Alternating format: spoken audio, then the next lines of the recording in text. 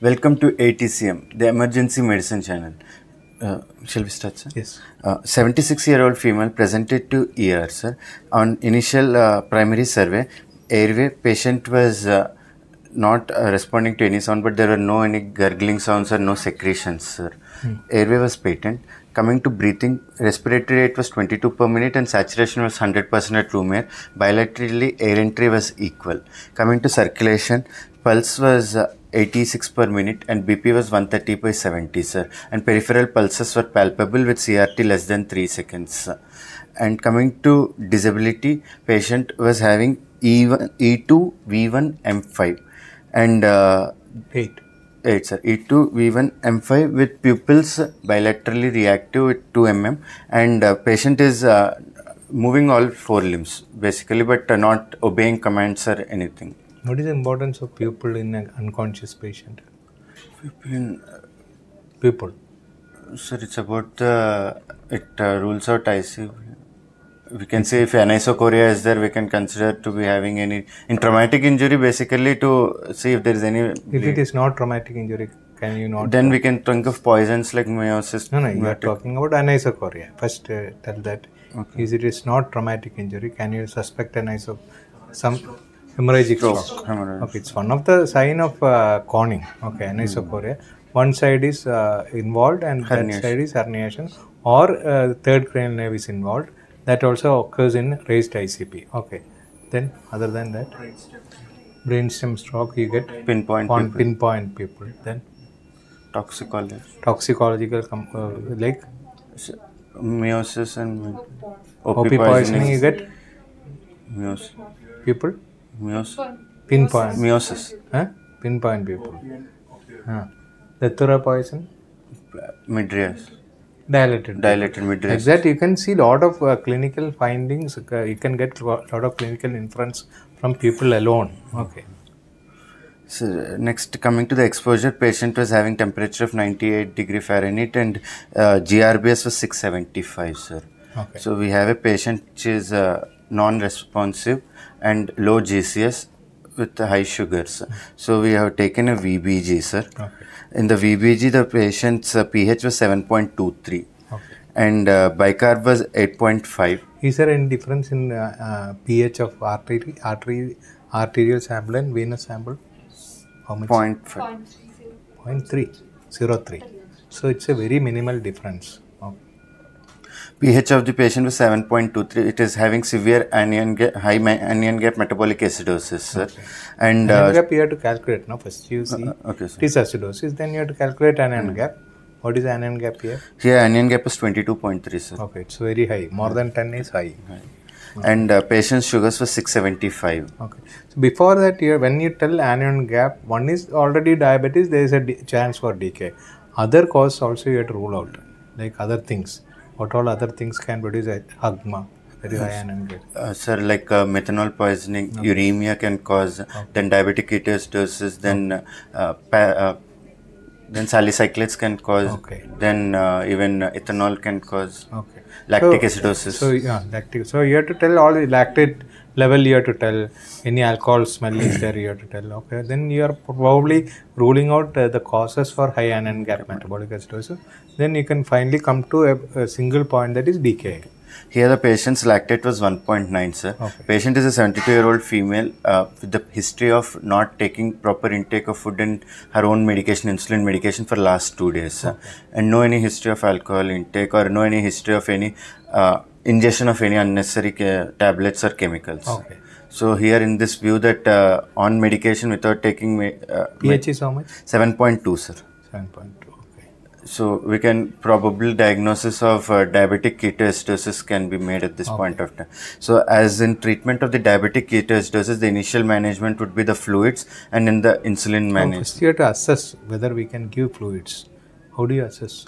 We need to see the signs of any dehydration or we need to look out for overload against the fluids to give. Patient has no any heart failure, any kidney situations. failure. One is a patient who is having chronic liver disease, who is having hypoalbuminemia, volume overloaded condition, but now he is coming with DKA. Another patient is not having any volume overload situation, but he is also coming with DKA.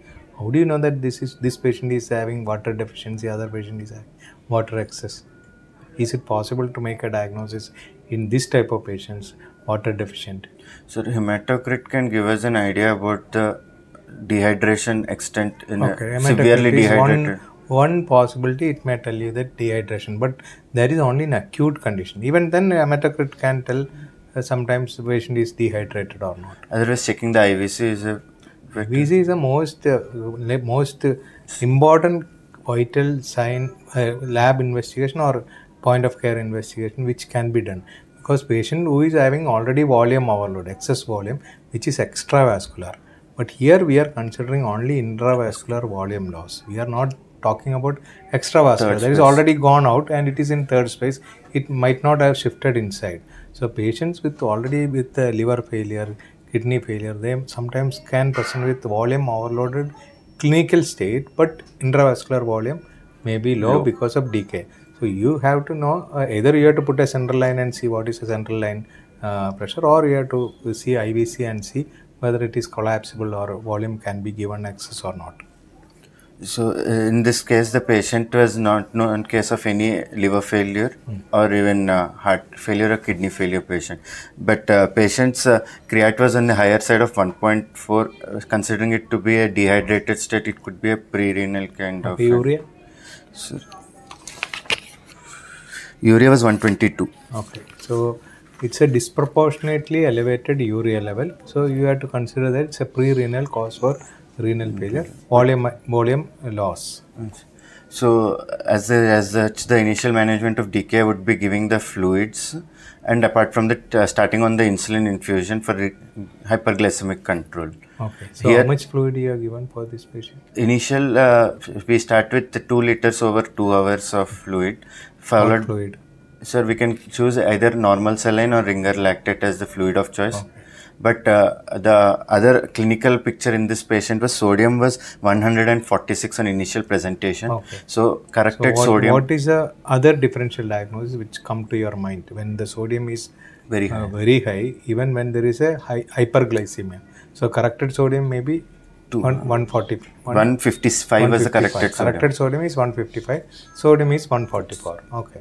So we need to even consider it to be a hyperglycemic hyperosmolar state. So it's a mix of HHS with DKA. So both can coexist. Okay. So in books we read that HHS is a different entity, DKA is a different entity. But if you read the textbooks, there itself it is written the same patient can have both the condition together. The main difference between two is one you have ketone bodies, other one you have volume loss excess. Okay. One condition you have minimal insulin, other condition you have absolutely insulin resistance. No insulin. It is not insulin resistance. It is absolutely no insulin in the body. Okay. So as such in DK, because the pathophysiology being that as there is no insulin produced or there is no insulin present, the cells cannot be taking the glucose into them, and they'll be using alternate sources of energy and be producing ketone bodies. Okay. Whereas in hyperglycemic hyperosmolar state, there can be increased insulin. No, you have to think one more thing. Can you get ketone bodies positive in condition other than DKA? Yes, is it possible? But few conditions like alcoholic ketoacidosis, next starvation, next even in partially treated DKA, right now going into HHS, can the baseline ketone bodies come? Severe vomiting? Severe vomiting. Can produce ketoacidosis. Patient has not taken any food for few days, it can develop. Alcohol can produce ketone bodies. Pregnancy can produce ketone bodies. So sometimes what will happen, you get an HHS associated with, since patient is not starving for last 3-4 days, ketone bodies can be formed. Whatever it is, treatment is almost similar, not 100%, almost similar. As in case of DK, the main management would be introducing the insulin infusion to start a patient on insulin so that the cells will be taking the glucose into the cell and the ketone body production will be suppressed. In case of the HHS management, main management would be correcting the dehydration or the osmolarity. Main treatment is fluid only, because once you correct the fluid, sugar value will actually come down, because you are diluting your blood. Where in a concentrated area where the sugars are very high, when you are adding water, it will anyway dilute. So there itself we can see the response. The sugar will come down, ketone bodies will come down. Okay, total response will improve. Okay, so initial treatment is always fluid. Second line, potassium correction. Third line only your insulin comes.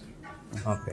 In this case, initially the potassium was higher range of 5.4, sir. So there is no need to worry. You can start insulin. Also, because of the dehydrated concentrated state, hyperkalemia can be a finding initially in such DKA patients. Okay. Once we hydrate the patient, we need to regularly monitor so that the potassium level doesn't fall, and for the insulin to act, we need to supplement the potassium. Okay.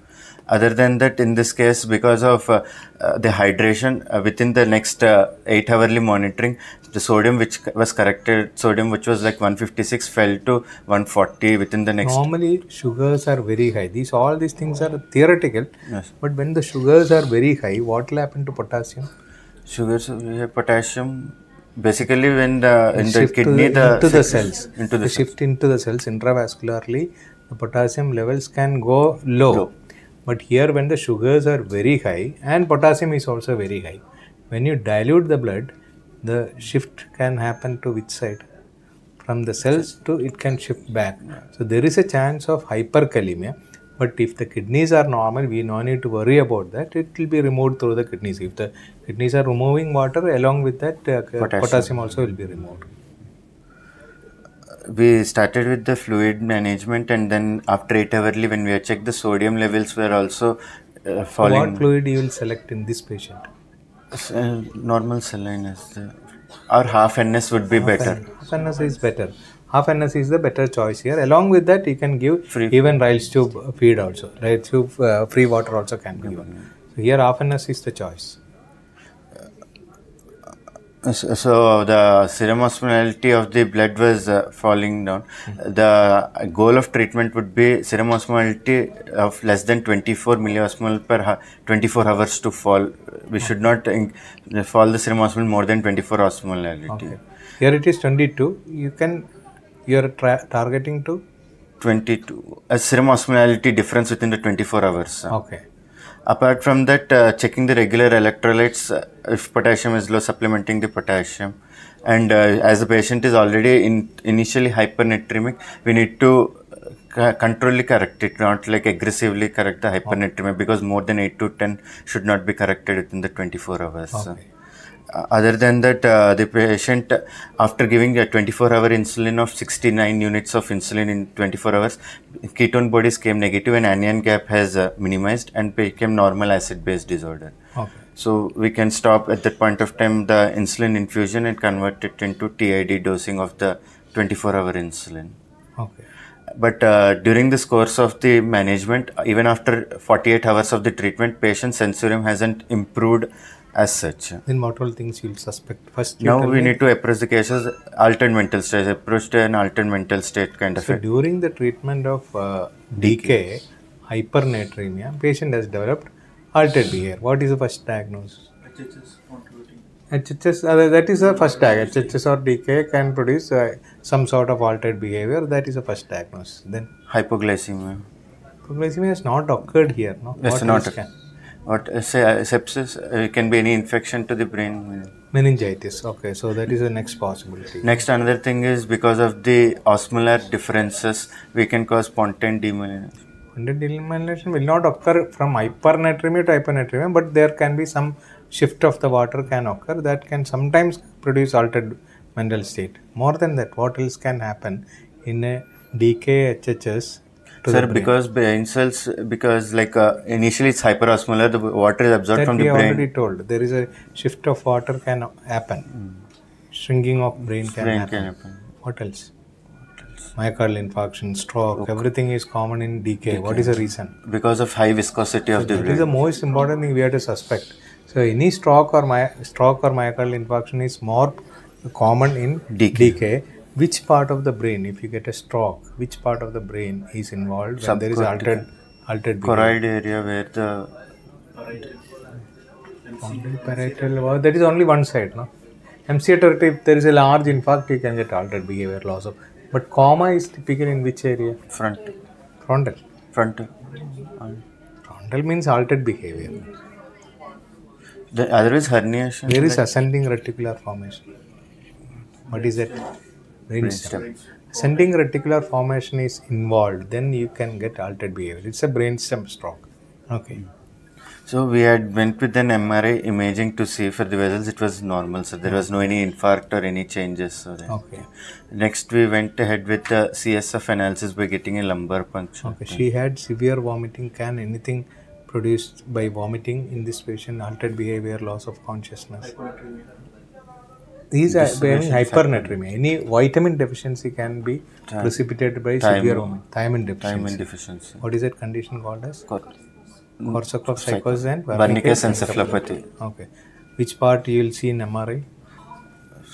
Wernicke's mammillary bodies. Mammillary. Okay. So you have to see all these things. Okay. There are a lot of differential diagnoses. Sometimes nothing will fit to your case. It may be only because of the like hyperglycemic state. She might have gone to this condition. But during our evaluation, the MRI was normal. Lumbar puncture did not reveal any findings. But during the next few days of the course of hospital, patient improved. Well, now she was got the full GCS of E4, V5, M6. Okay. Apart from the further complaints, patient in the later stages developed a blackening of the toes of the right lower limb. What may be the reason for that?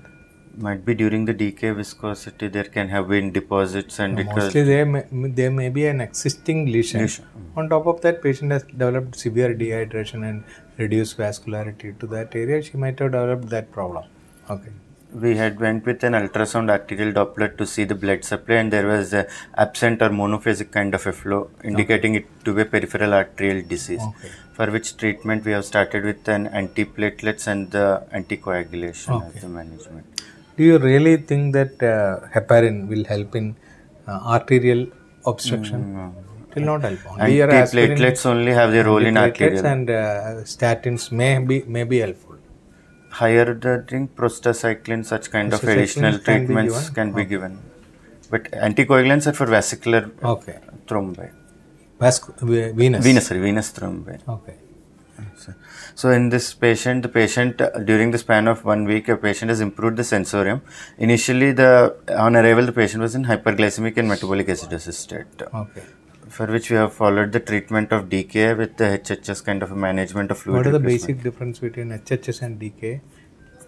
Sir, the basic differences was HHS and DKA, the glucose level initially in DKA we see a range of 250 to 600, whereas in HHS state more than 600 usually the glucose, and the serum osmolality is more than 320 in HHS, 280 to 320 is the DKA range, and in DKA the characteristically pH will be from 6.9 to 7.3 acidic pH, whereas in HHS it will be usually normal pH. What you have to understand is DKA, the acidosis can be due to various reasons, not only DKA.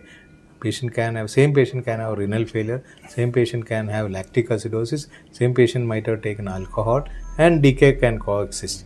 Same like that, HHS also can have associated acidosis due to same type of reasons. And HHS patient can have because of vomiting or starvation. You can have ketone bodies also. So theoretically it may be different, but practically we are treating same disease. Okay.